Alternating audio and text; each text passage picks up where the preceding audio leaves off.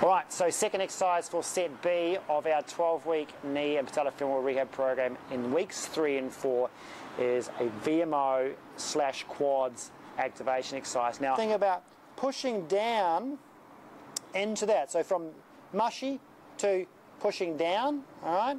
And then what I want to do, if you look at my heel, I've got to try and raise my heel and keep my thigh down. And the more you can turn that VMO on, the more you can turn the quad on, the happier that knee's going to be. Okay, now that needs to be pain-free. So you need full range in your knee before you can do that. Okay, so you need 0 degrees extension before you can do that. Talking 100%, 110%. Squeeze that hard as you can without pain. Lift that heel up.